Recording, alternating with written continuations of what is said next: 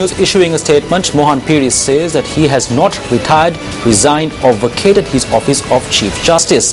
Peiris says that maintaining the dignity and decorum associated with the office of the Chief Justice and ensuring its respectability and propriety is his prime concern. In his statement, Mohan Peiris notes that he was appointed by a warrant to the post of Chief Justice with the concurrence of the Parliamentary Council, which comprises of government and opposition members. He says that he finds himself displaced from office due to exertions by external forces reinforced by an extrajudicial chain of events.